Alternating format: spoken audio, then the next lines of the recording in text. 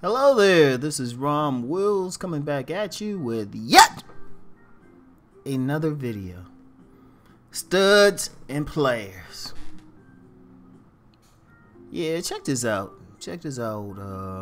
Back in the day, when I was formulating nice guys and players, going through the initial notes, thinking about what I'm going to put in. A working title was Studs, Players, and Nice Guys, right? And the reason why, because one, well, I kind of differentiated between a stud and a player. See, some studs can be players, but not all players are studs. So when we think about stud, let's get past like the lesbian or aggressive lesbian, butch lesbian appropriation of the term, right? Which is a shame.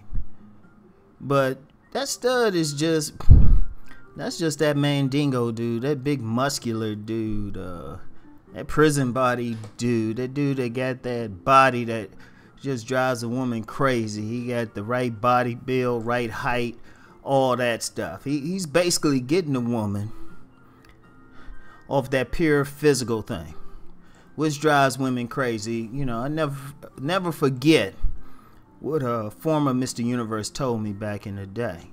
He said, shoot, the reason why all those women be lined up at the prison is because those guys been hitting the weights. And that's why in my book I say, hit the weights. But of course, everybody ain't gonna build up like that without the use of some somewhat illegal pharmaceuticals. But you got some guys who are there. A few of them might even become genius bruisers. It is what it is, right? But I differentiated a stud from a player because, somebody got the good genetics and stuff. They gonna get in there. Women gonna throw it at them. Let's just be real. All you have to do is look up any video of any male exotic dancers and you'll see that. And it shouldn't even be an argument. Now, I know some people, they'll use the term, or, they'll say hunks or, alphas or whatever, physical alphas, right? But all of them are basically getting bound just fortunate genetics. They won the real genetic lottery. In fact, even in Nice Guys and Players, I say the face really wasn't that important. And sometimes even when I'm discussing looks, I'm discussing the overall appearance. But that body's important. But with the percentage of men who are built like that is actually very small. It's actually very small. Yet you still have some guys who aren't muscular like that, who don't got that buff body, who still making out like bandits. That's why I use the term original term studs, players, and nice guys, and eventually became Nice Guys and Players, right? Reason why, because I had to recognize that there's some cats out there, even though they don't have the raw genetics, they still manage to get theirs in. They develop some level of game, even if they might not recognize it, because the game could be on different levels. And let me know, I want to get some feedback from y'all, because I'm thinking about doing a pay video on the different types of game. And just, even for the people who don't like that term, it's a strategy. Let's just be real. All game is a strategy to get some women. That's it. Now, if you don't want to use the word game or tactics, you can still say strategy. To me, it's no different from a strategy to get that job you want, to pay for that car, to find a way to send your child to college. Any strategy in life, so that's game. All right, it's just slang. Don't get too caught up. It's not like you gaming the person in most cases. Hey, in some cases it might be a case you got to game the woman or use some trickery or something like that. But if it's trickery, it's trickery. Some people's game is to be totally honest and just walk up and say, hey, girl, I like you and I want you. Y'all know who did that though. Anyway, right? Nah, there's the interesting thing is I eventually got out of the stud thing. I mean, I talked about it a little, and I would say that most Mr. Good bars probably come in that stud category. Notice I said most. They're, I would say a majority, but that majority probably 70-30 or something like that. There's some guys who just in there just based off charisma, which is a type of game. Just being a cool person, that's a type of game. You know, shoot, just being like a woman's like therapist. They listen to women's problems, and all of a sudden, you know, the gates to her lovely treasure become open. You know, and you know, I kind of got out of it. I said, nah, you know what? I don't want it to be like take the stud out and stuff. And plus, one of the things I wanted to do too was get men to the point where they could approve no matter where they are. You know, instead of having them trying to like compete with like that, you know, less than 5%, get them to the level of the guys who somehow got past that, and those are the players.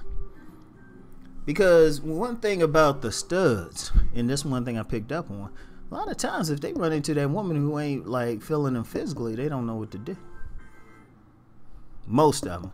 Some of them develop some level of game, but some of them do. But many of them, I mean, if you got women throwing it at you without you doing much of a work, just because, you know, you got some big buff body, shoot, you ain't gonna develop too much game.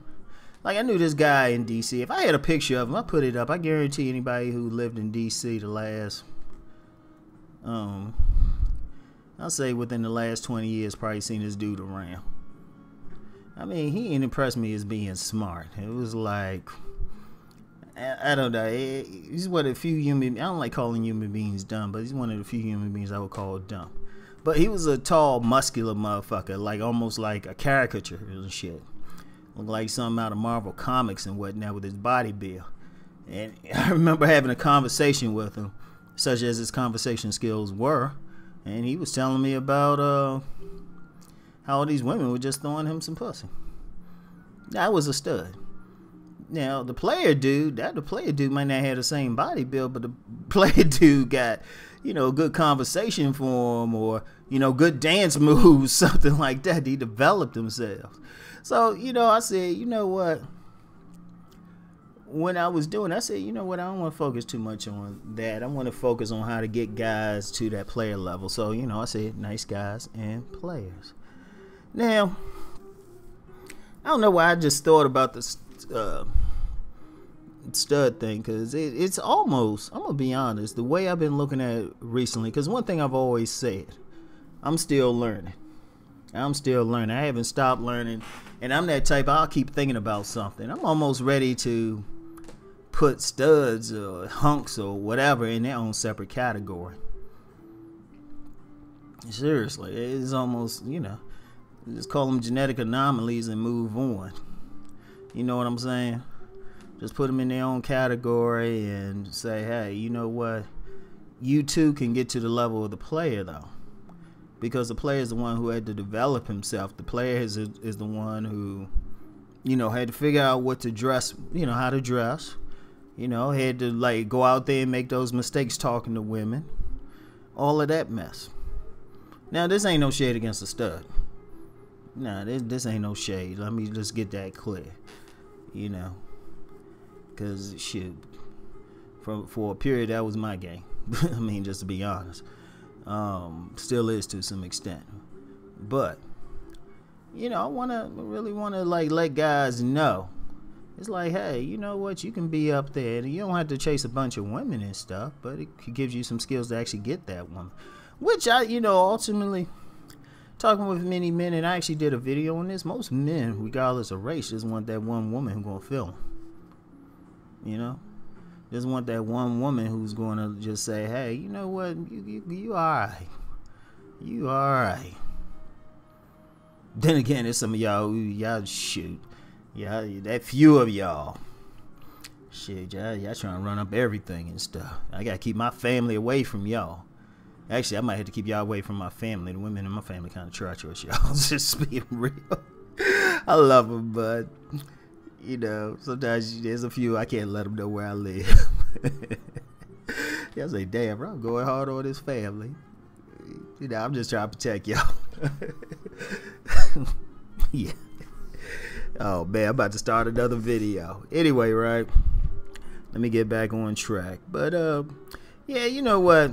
It's funny. It's funny how I thought about that. You look back as a writer.